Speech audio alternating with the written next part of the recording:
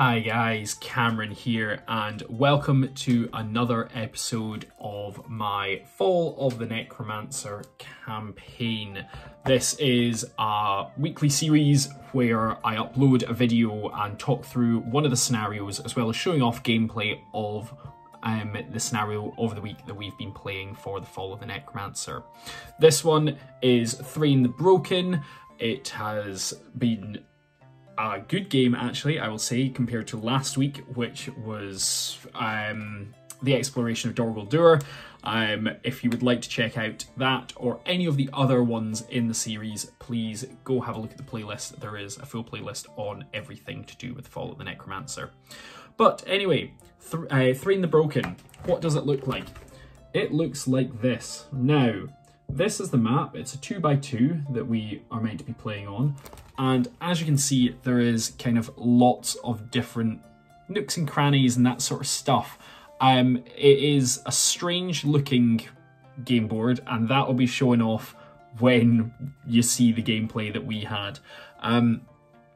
We used masking tape on a 2x2 tile that Warhammer Glasgow kindly provided to us, and it kind of showed off where and what we were allowed to go through and what we weren't allowed to go through. We tried to put a couple of ruins there, but without building this board as kind of like a dedicated board, it's very hard to do this. So yeah, we did the best that we could, but like we've done in every other episode so far. So anyway, let's get into the explanation of Thráin the Broken. I've got the book in front of me. And let's read it. The board represents the dungeons of Dorgol Dur. It should consist of a series of tunnels, corridors and passageways, forming a twisting labyrinth where each tunnel interlinks with each other. See the map for an example of how this may look. There should be 5 objectives placed around the board, 1 in the centre, and the others should be positioned so that each is approximately 6 inches from a different corner of the board. So we just took the map layout that they've got there and we just made it as best we could, give or take what kind of my geometric skills really were. But anyway, starting positions. The good player places Gandalf touching the centre of the northern edge, and the evil player places Thráin the Broken within 1 inch of the centre objectives, and then places 1 hunter orc within 1 inch of each objective. So now you kind of know how many participants there are going to be and what they are, but we'll get to that in a sec. Objectives. Gandalf must break the spell of concealment that lies upon Dorgol Dur, and then restore the mind of Thráin. Those who dwell within the fortress seek to slay the Grey Wizard. The game lasts until one player completes their objectives. Good player wins if they are able to disarm each objective first and then subdue Thráin. The evil player wins if Gandalf is slain. So there is a couple of special rules. To start off with, there is sentries, and each of the Hunter Orc begins the game as sentries as described in the main rulebook, and that is pretty simple. It's in there, there's a table and all that. It does not matter for just now. The spell of concealment. Gandalf must disarm the spell that lingers over the 5 objectives. To disarm, I can't say disarm apparently. To disarm an objective, Gandalf must be within 1 inch of the objective and successfully cast the command magic power. This happens fairly regularly, to be fair. There is another special rule, there's actually quite a few. The wizard has come. Gandalf causes terror in this scenario. So he always causes terror, and what we did, actually both of us, we put up, I think it's Terrifying Aura, where you cast it and that then means that it's 3d6 and you discard the highest from your courage test, and that was real hard to then get into combat with Gandalf. We were only getting 1, maybe 2 orcs eventually after the sentries were alerted. But yeah, very, very hard to get in, but kind of good for that scenario, or this scenario. Grip of Madness. So this is for Thráin. Thráin is not subject to his shattered spirit rule in this scenario. Instead, he is simply treated as an evil model.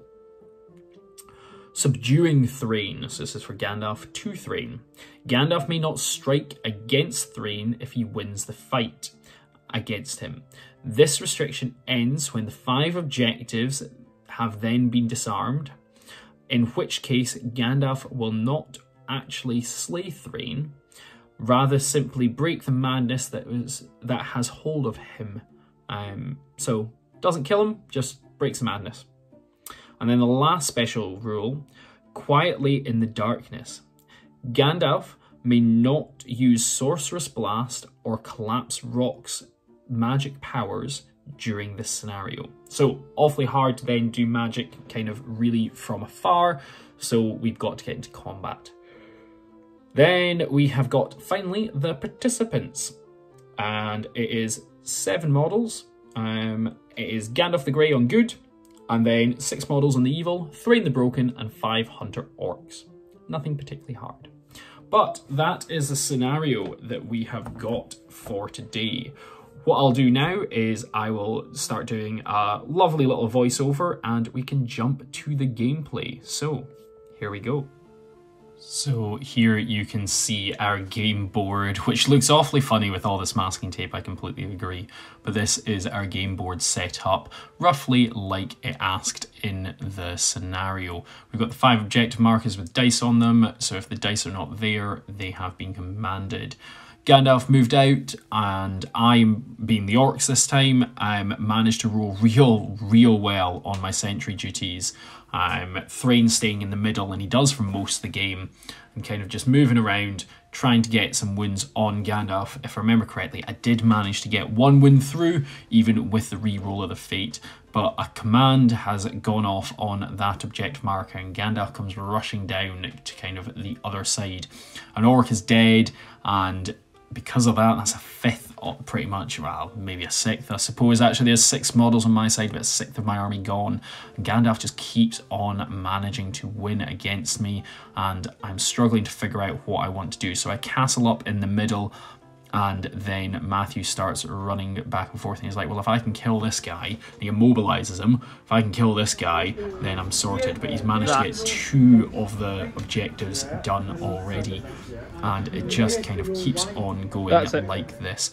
Eventually, there we go, there's a 3rd, he's immobilized, that guy down there. Matthew's awfully happy with himself there, and he keeps on running up. So I'm like, do I put some models out? I wasn't too sure. I didn't really know what I was meant to do here, but in the end it wasn't particularly the best. Gandalf managed to sneak round, Thráin tried to sneak back, but eventually he did manage to actually get all of them and subdue Thráin. So we re-racked, and there's me playing as Gandalf, and I'm like, hey, I'll do very much the same idea. So take them on one-on-one, kind of run around, command each of them, and it'll be fine. There isn't too much of a problem, and then Matthew managed to roll fairly well on his sentries, alert everyone, and then they all just came charging down for Gandalf. Wasn't particularly the best for me, and it did mean that we weren't too sure. Those 2 didn't roll particularly well, so I did actually move them back the first time. But then, as you can see, Gandalf is starting to get surrounded, and this is essentially what happens for the full game. Gandalf gets surrounded. I think he manages to kill 1 of Matthew's orcs, but that was pretty much it. I'm obviously not allowed to strike Thráin, so when Thráin was in combat, because he's got better courage, he could get in, even though it causes terror. I couldn't then kill Thráin, so it was just pushing back, and it was trying and trying and trying. No Sorcerer's Blast, no nothing. It was a very, very hard game to fight against, and it was just kind of what it was. I was trying to use will, trying to use might, ended up using my fate points as well when I lost fights, and it was just, what do we do? And I ended up losing, unfortunately. That was it. Game over. Done. Dusted.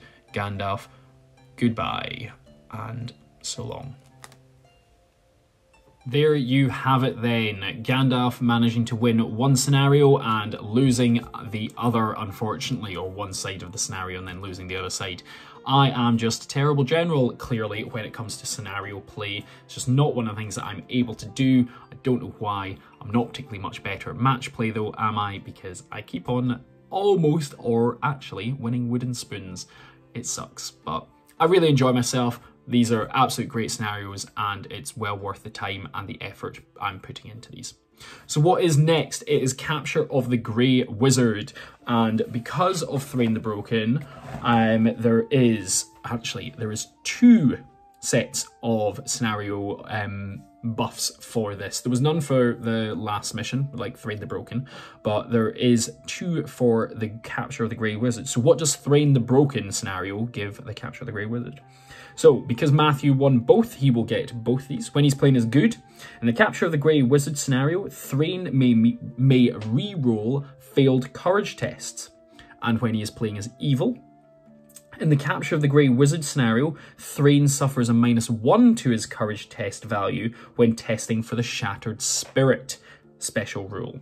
So Matthew getting a few buffs next week from that scenario, but then also when it was Flight to the East. If you remember that scenario, and I was struggling to say flight, if you would like to see that, you can obviously go back and watch it. But when playing as good, in the Capture of the Grey Wizard scenario, the Necromancer starts the game with only 20 points of will. And in the evil side of the Flight to the East special rules, in the Capture of the Grey Wizard scenario, the Necromancer may re-roll 1s when making courage tests. So we will see what comes from that. I can't remember who won the Flight to the East scenario, so I might actually have a buff. We can only hope. I can't remember who won what. But yes, that one will be coming out hopefully in a week's time. And I've been really enjoying these. Hopefully you guys have been enjoying the scenarios as well. If you have, please let me know in the comments down below. I'd really appreciate it. And until next time, please like, comment, subscribe. Use the affiliate links down below as well. I have Element Games, Goblin Gaming, and Noble Knight Gaming's. All of them give me kickbacks to the channel and allow me to buy things such as this book, which I greatly appreciate. And when the new stuff comes out, it will also allow me to buy that. So thank you so much for watching. Take care and bye-bye. Thanks very much for watching, guys. Don't forget to like, comment and subscribe, and use my affiliate links in the description below. Take care and bye-bye.